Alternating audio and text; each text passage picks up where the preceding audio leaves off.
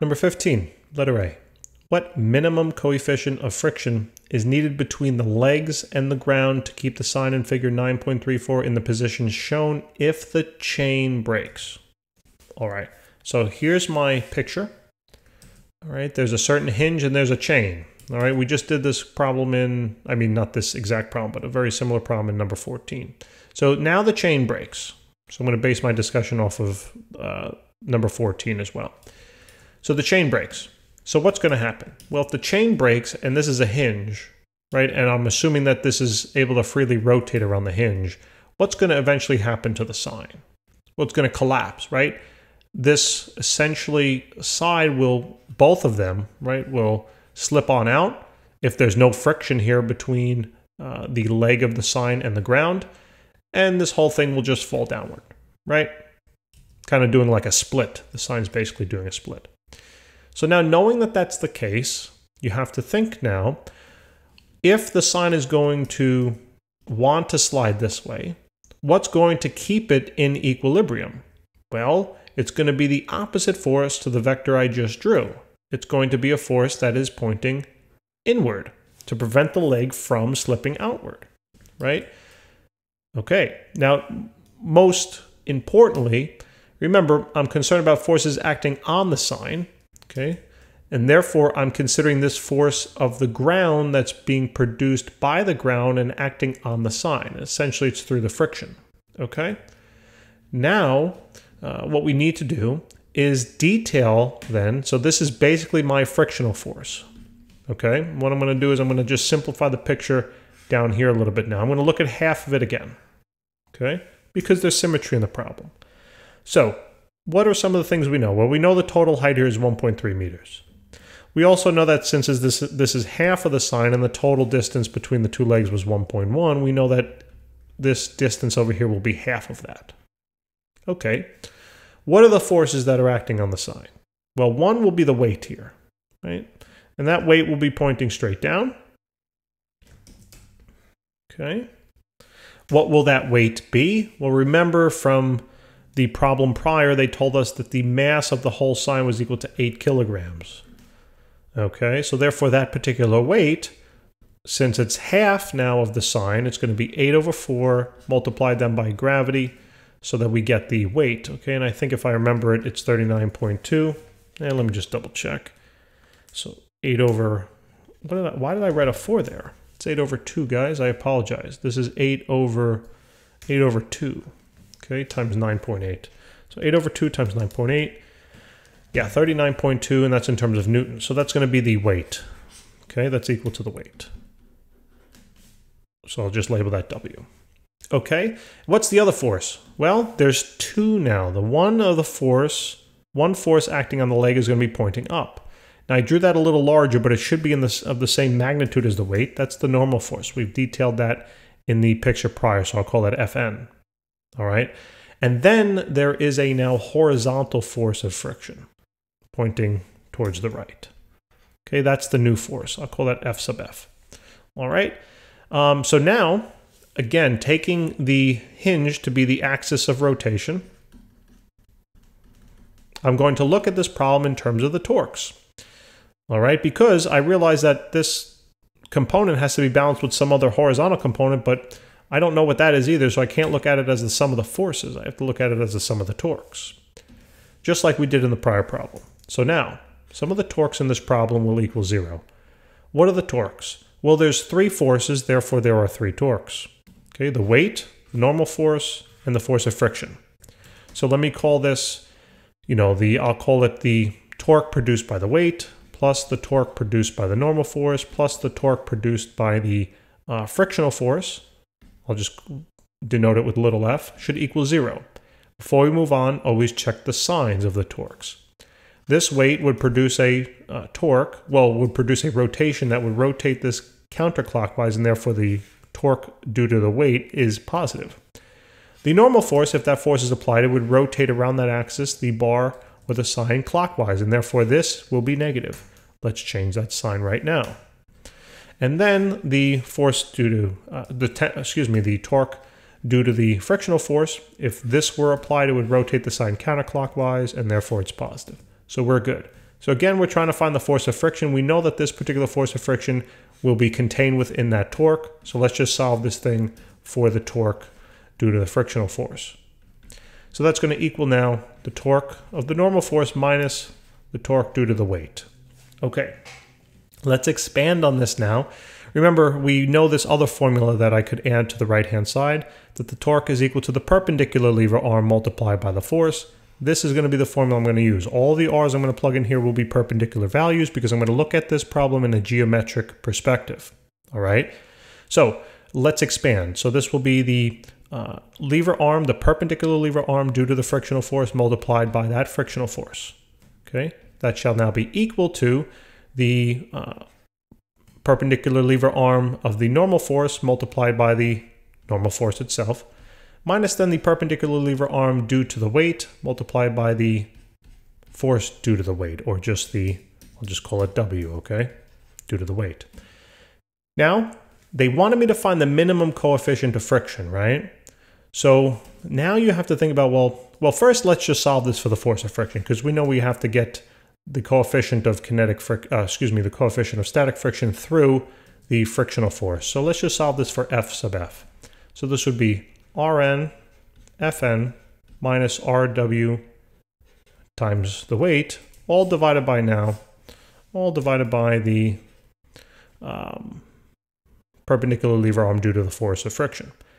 Now let's come up with another formula for the force of friction. Since I don't have the coefficient of kinetic friction in here, I need to think of another formula, right? That involves kinetic friction, and I have to plug it in basically for the force of friction because I know that they are related. So we know that the force of friction, right, is specifically static friction. The maximum force should occur when the coefficient of static friction is then multiplied by the normal force, right? So what I can do is I can take this value and substitute it on in for the frictional force. Now, when we do that, right, we could then simply, what you're going to write coefficient or coefficient of static friction times the normal force, and then you're going to divide out the normal force from both sides. So just thinking about that ahead of time, I'm going to do all the math just all in one step. When I substitute that and then reorganize it, it should work out to be this. The coefficient of static friction should equal Rn Fn minus Rw times the weight, all divided by now Rf times the normal force. Now you can simplify this if you wanted. You could cancel them and put basically both these terms over this denominator. I'm not going to worry about that. I'm just going to start plugging stuff in. So here's the formula. So let's solve. Okay, coefficient of static friction. That has to be equal to now the perpendicular lever arm due to the normal force. So I detailed this, by the way, in the last problem. It's going to be the same exact technique, so please reference number 14 for discussion. I'm just going to try to save a little time here. So basically what we would do is in terms of my picture over here, I would create a little rectangle here. Notice that I know, the perpendicular to the line of action is going to be this line over here. And I know that value, since I created a rectangle, I know that those two sides are equivalent. So I know that perpendicular lever arm is going to be 110/2. All right. So I know that was quick, but please, I did a detailed discussion in number 14. So please reference that video. Then times the normal force value. Now remember, the normal force is going to be equal but opposite in direction of the weight. Now I'm not concerned about the signs of the forces here because I'm talking about torque. So I took already the signs into account. So just plug in all the absolute values. So this is now going to be 39.2 minus then the perpendicular lever arm due to the weight. Again, I could draw a little box up here now. The perpendicular distance will be this value. I know this value because this is halfway down the side, so it's basically half of this, which would be 110/4. Again, described that fully in the prior video. So 110/4. Multiplied then by the weight, and we already found the weight up here, right? 39.2. So that's 39.2. And that's now all divided by the perpendicular lever arm for the frictional force. Now that I didn't do in the prior video, so I'm just going to do that quickly down here, and then I'm going to erase it. So here's my triangle.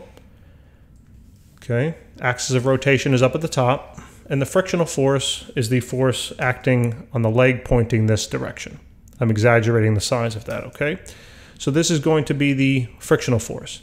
Now, you dot the line of action of that particular force, and then the perpendicular lever arm is the perpendicular distance between this line of action and the axis of rotation.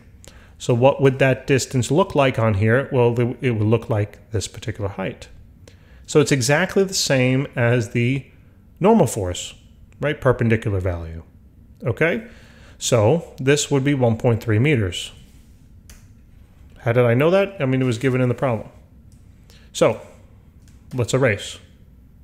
Okay, let's just get rid of all that. All right, so now we know that the perpendicular lever arm is going to be 1.3 meters. And then that's going to be multiplied then by the normal force, right? Okay, and when I said the same, I didn't mean the same value because obviously, hold on one second. Obviously, this is the value of the perpendicular distance because the normal force was this perpendicular distance, noticing over here in the picture. So I didn't mean that as the same. I just meant they're acting at the same point. The lever arms are not the same. All right, so I make a quick correction there. Then multiplied by the value of the normal force, and we already found that to be 39.2. So guess what? Voila, just calculate. So we got 1.1 over 2 times 39.2 minus 1.1 over 4 times 39.2. And that's now all divided by parentheses 1.3 times 39.2. And the coefficient works out to be about 0.212.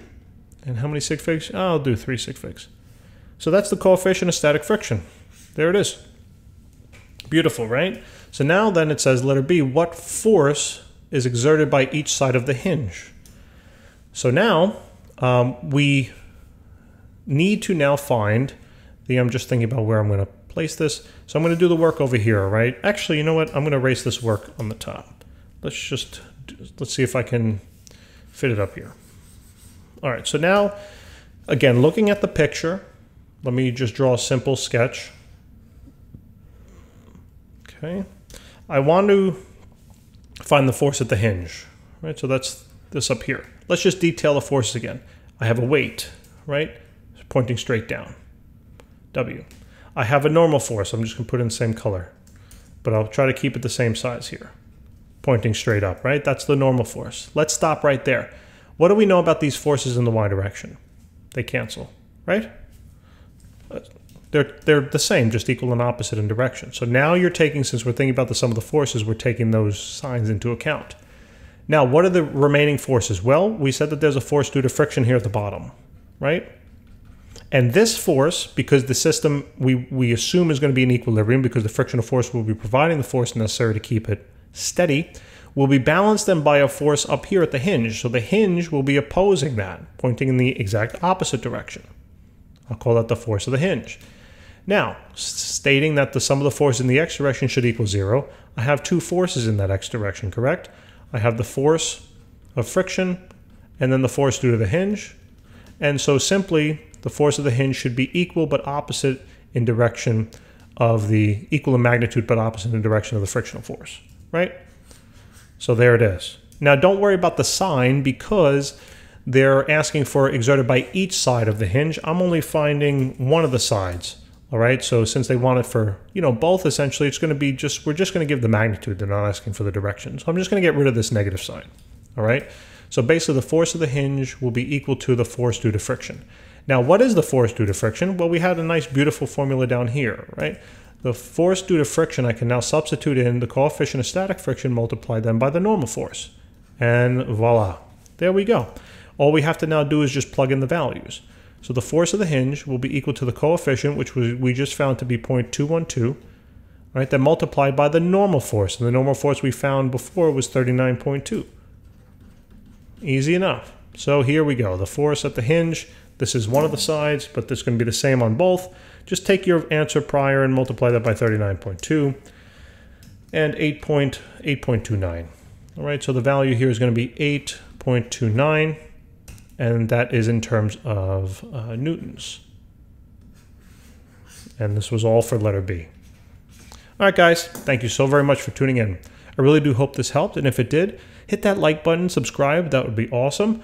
Definitely help us out tremendously too, and we appreciate your viewership very much. Take care.